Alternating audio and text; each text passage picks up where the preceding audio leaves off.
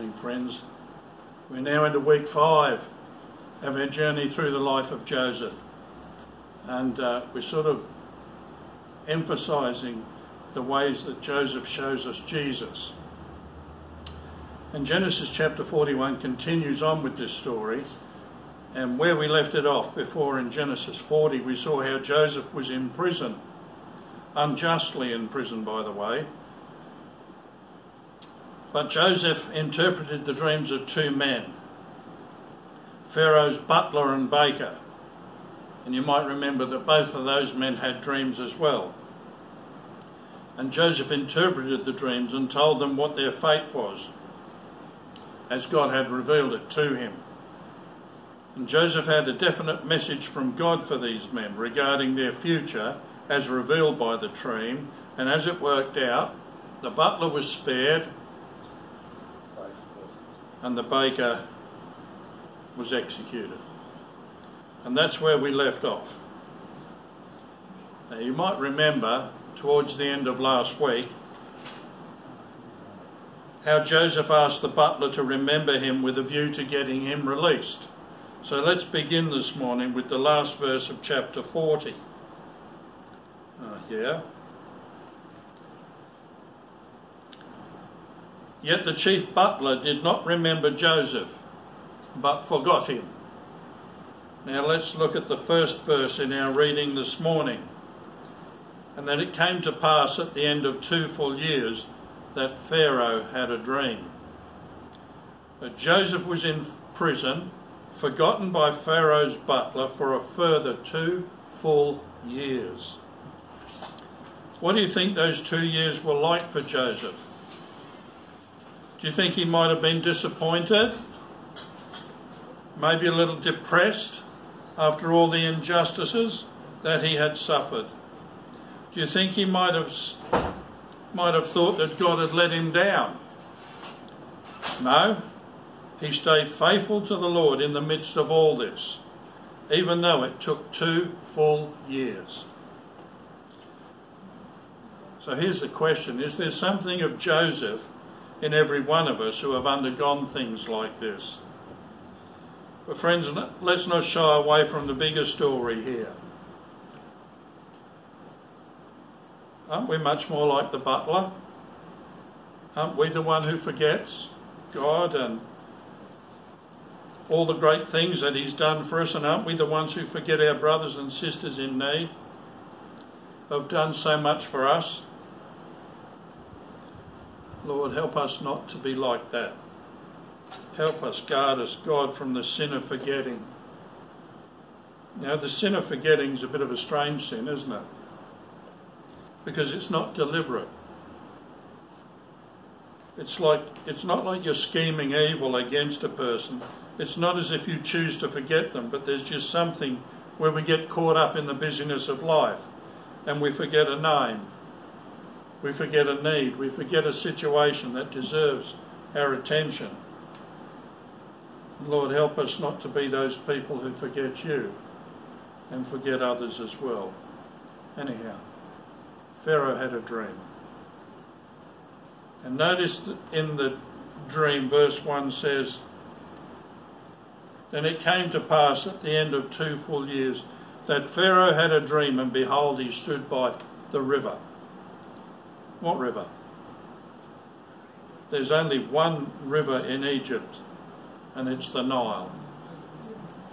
That river that gives life to all of Egypt by the way that it floods and fertilises and waters the land on either side of its banks each year. Egypt was the breadbasket of the whole Mediterranean world in those days, all the way through to the Roman Empire. Right? It really was. It produced enough grain for the entire Mediterranean basin. That's how spectacular it was. Genesis 41, 2-7. Suddenly there came up out of the river 7 cows, fine-looking and fat, and they fed in the meadow. Then behold, 7 other cows came up after them out of the river, ugly and gaunt, and stood by the other cows on the bank of the river. And the ugly and gaunt cows ate up the 7 fine-looking and fat cows. So Pharaoh awoke, He slept and dreamed a second time, and suddenly 7 heads of grain came up on one stalk, plump and good. Then behold, 7 thin heads, blighted by the east-west, sprang up after them. And the 7 thin heads devoured the 7 plump and full heads. So Pharaoh awoke, and indeed it was a dream. Okay, so this is a weird dream. All right? Notice what happens here in verse 2. There came up out of the river 7 cows. Oh, that's weird.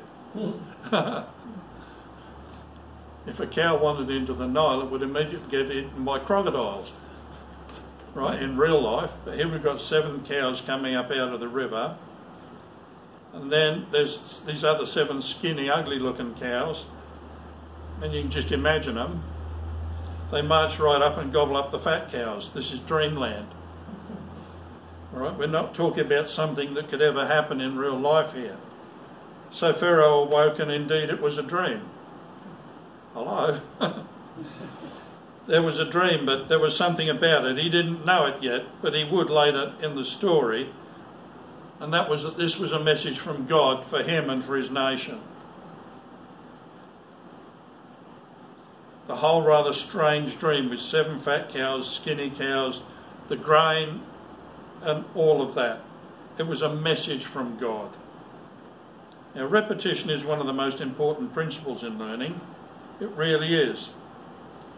You know, it's almost the preacher's fantasy to think that if I preach one good message on something, everyone's going to get it. It doesn't work out like that, does it? The things that are good, the things that are important, we need to hear them again and again. Well, I'm not speaking to each one of you individually here, but the person next to you needs to hear it again. So just for the person next to you, play along and listen carefully to this principle, okay? God speaks to us today, and if you're looking for a message from God, open your Bible and read it. This is where God speaks. This is where God wants us to seek his voice. The Bible is not God, but it is his voice. And we hear the voice of God speaking in and through the scriptures.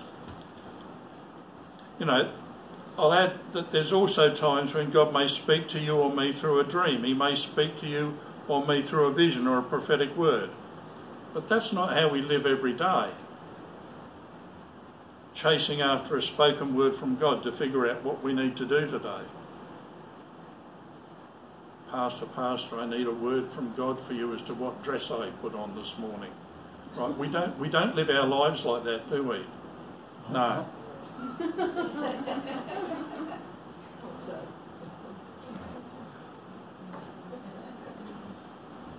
God knows where to find us. And sometimes to emphasise something, and we realise that God may speak to us in all those ways as well. Simply put, we understand that God speaks authoritatively, and where we seek his speaking is in his word. We believe what it says in Hebrews chapter 1 verses 1 and 2. God, who at various times and in various ways spoke in times past to the fathers by the prophets, and has in these last days spoken to us by his Son, whom he has appointed heir of all things, and through whom he made the worlds. Jesus Christ is the living word of God, and we look to him again and again. At the same time, we realise that God may speak in a different way even today, but it all comes back to being measured by, judged by, and evaluated by his word, the Bible.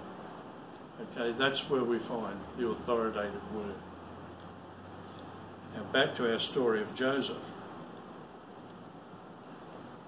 41:8. Now, what's that? Okay. Oh, it's a different translation. Sorry about that. Now it came to pass in the morning that his spirit was troubled, and he sent and called for all the magicians of Egypt and all of its wise men. And Pharaoh told them his dreams, but there was no one who could interpret them for Pharaoh. tell him what they meant. That's what the NLT says. That's good, that one. When Pharaoh woke up in the morning, notice what it says in verse 8. His spirit was troubled. Pharaoh did not take this as merely an ordinary dream. There was something about it that was more than just a disturbing dream. He summons his magicians and his priests, his astrologers and all the rest. And he tells them, here's my dream, tell me what it means. And none of them could interpret it. Now these guys were pretty good. He had some of the best and brightest men in the ancient world in his court. They weren't dopey people, these were really smart guys. And they couldn't interpret the dream for him. Do you remember what Joseph told the butler and the baker in prison? He said this in chapter 40, verse 8. He said, do not interpretations belong to God? You see, the interpretation belonged to God, and God was not giving that information to the magicians and the astrologers and the counselors of Egypt, is he? He's not going to do that. He has his man.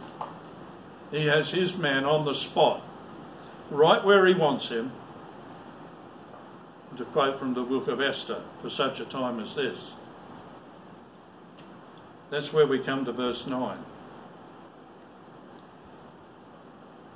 Then the chief butler spoke to Pharaoh, saying, I remember my faults today. When Pharaoh was angry with his servants and put me in custody in the house of the captain of the guard, both me and the chief baker, we each had a dream in one night, he and I. Each of us dreamed according to the interpretation of his own dream. Now there was a young Hebrew man there with us, a servant of the captain of the guard, and we told him, and he interpreted our dreams for us. To each man he interpreted according to his own dream. And it came to pass just as he interpreted for us. So it happened. He restored me to my office, and he hanged him. Then Pharaoh sent and called Joseph, and they brought him quickly out of the dungeon. And he shaved and changed his clothing and came to Pharaoh. You see that picture in verse 9? The butler admits that despite the kindness that Joseph had shown him while he was in jail, he had forgotten all about him.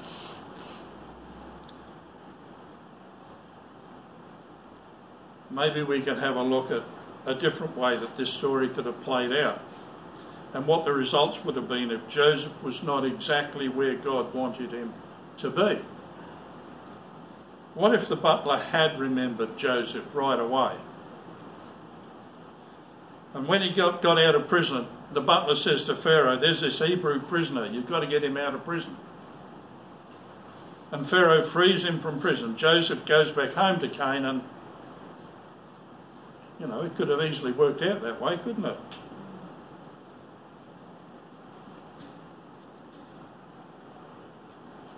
You know what happens then when the butler remembers that there's a Hebrew servant who knows how to interpret dreams?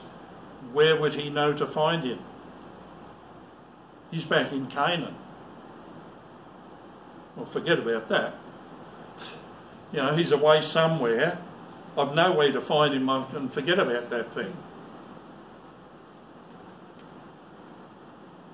God had a plan for leaving Joseph in prison, and this is disturbing for some people.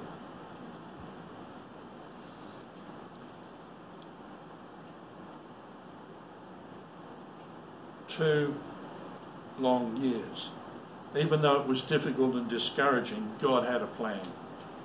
He's working plan A, friends. He's working plan A. And nothing is going to stop it. That plan was that when the time was right and Joseph was ready to be raised to prominence, they would know exactly where to find him. Where's Joseph? He's in prison. He hasn't gone anywhere. because God has a destiny for Joseph far, far greater than getting him out of prison. God had a destiny for Joseph to save the world. Literally. You know, I'm going to take it back to the big picture. Plan A, Joseph did say the word. He did, because without Joseph and what God did through him, the Hebrew people would have been wiped out in the famine. And Jesus Christ, our Messiah, the Saviour of the world, would not have been born. And God would have been proven a liar, because he'd broken his covenant with Abraham. All right? So that was never going to happen, was it? So to verse 14. Then Pharaoh sent and called Joseph, and they brought him quickly out of the dungeon. And he shaved, changed his clothing, and came to Pharaoh. I like that word, quickly. I also like suddenly. You know, in Mark's Gospel, suddenly, it's everywhere, right? Acts chapter 2, suddenly there was the sound as of a rushing mighty wind. Right? And tongues of fire came and sat on them. Right? Suddenly, quickly. So they brought him up out of the dungeon quickly. And you can see it shows us in those times we think that God isn't doing anything. Or God is doing something very important. Maybe the most important thing. Now here's the hard bit. He's developing our character and transforming us into the image of Jesus Christ. God was doing a lot in those 2 extra years Joseph was in prison. And you know what he was doing. He was doing the interior work on Joseph himself. It was a time of building character. Gone is the kid that was blurting out dreams that should never have been spoken out, but that he should have kept to himself. That young boy is gone. We have a man now, a mature man, whose character has been moulded in adversity of the most terrible kind and injustice. And yet he never forgot God, did he? He never forgot who he was. I love the words of Romans chapter 8, verse 28. Do you like that verse? Do you know what the verse is? And we know that all things work together for good to those who love God and to those who are called according to his purpose. That's a good verse, isn't it? You know, that verse has comforted me, probably you as well, many times over the years. All things work together for good, but don't forget the next verse. What does the next verse say? Romans 8:29. For whom he foreknew, he also predestined to be conformed to the image of his Son, so that he might be the firstborn among many brethren. So you know what God's foreordained plan is for each of us? The big part of God's plan for each one of us is to conform each one of us into the image of Jesus Christ. To make your character more like Jesus. To make you love more like Jesus loves. To make you forgive more like Jesus forgives. To make you bold more like Jesus bold. To make you a man or a woman of prayer. And so on and so on. That's the reason why we have church. Is to equip you to be more like Jesus.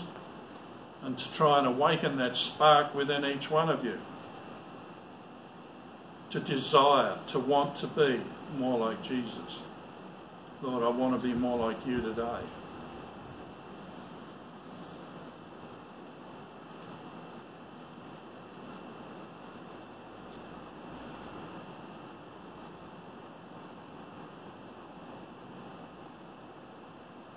So sometimes, friends, this is God's work in our life. One point before I go on to the next verse. In this story, we see again how Joseph mirrors that of Jesus. Joseph went from a long period of obscurity, some 30 odd years, and then quickly burst upon the scene. And that's how it was with Jesus. For 30 years he seemed doing nothing in obscurity. Few people knew him, but when the time was right to enter into ministry, it seemed as if he exploded onto the scene.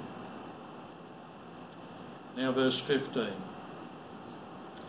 And Pharaoh said to Joseph, I've had a dream, and there is no one who can interpret it. But I've heard it said of you that you can understand a dream to interpret it. So Joseph answered Pharaoh, saying, it's not in me, it's not in me. God will give Pharaoh an answer of peace. You've got to love Joseph, haven't you? Love his character. He could have thought, this isn't right, isn't it?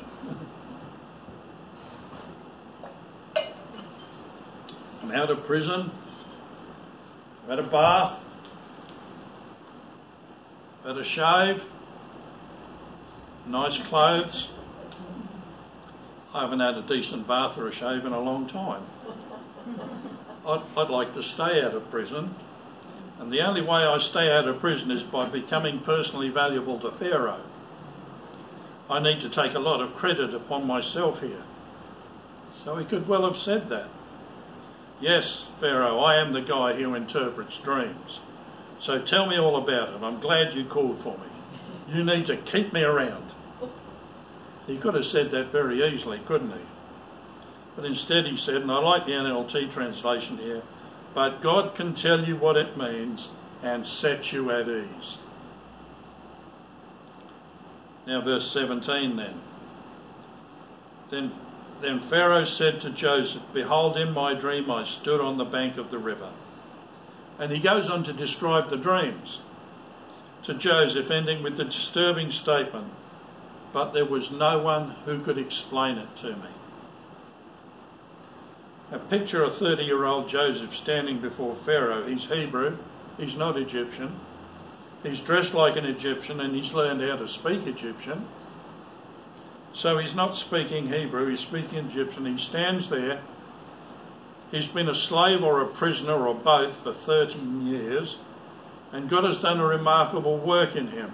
So he looks at Pharaoh, the ruler of a vast empire, at that stage probably the most powerful man on earth. And he was the kind of a man by whose word men live or die. He looks at Pharaoh straight in the eye and he says this in verse 25.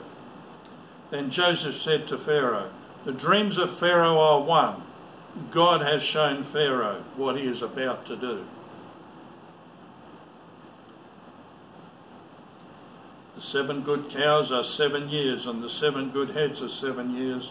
The dreams are one.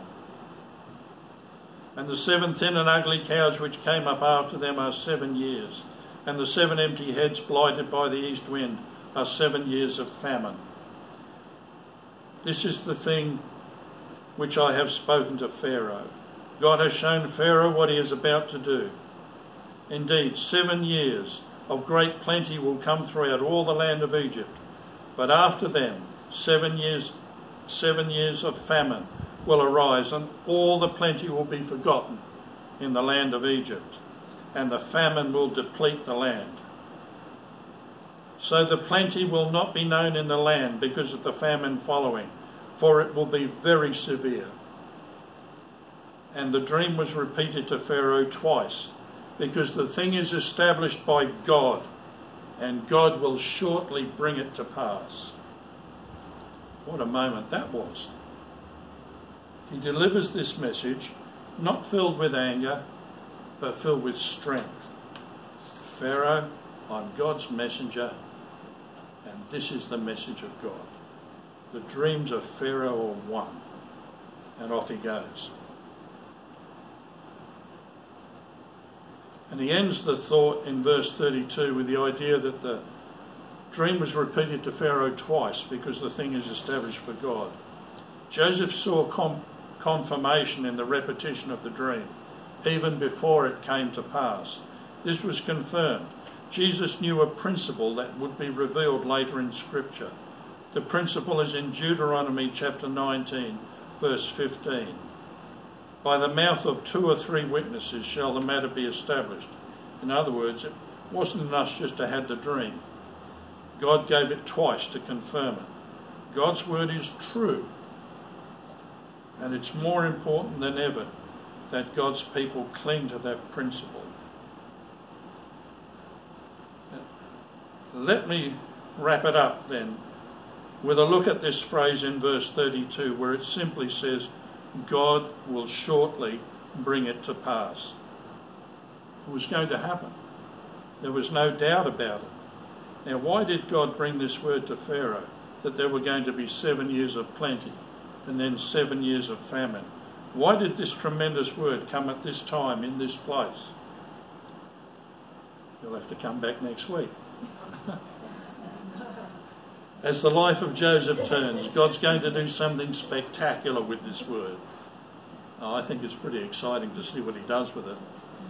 Joseph was God's messenger, and God has sent his final and perfect messenger to us, Jesus Christ. Jesus said, follow me. Just follow me. Don't worry about chasing after prophecies and dreams. You just follow me and I'll lead you through everything. In John 10:27 and 28, Jesus says, my sheep hear my voice, and I know them, and they will follow me. And I will give them eternal life, and they shall never perish, neither shall anyone snatch them out of my hand. You don't have to despair, friends. You don't have to worry. He will guide you. As the song says, look to Jesus. Amen.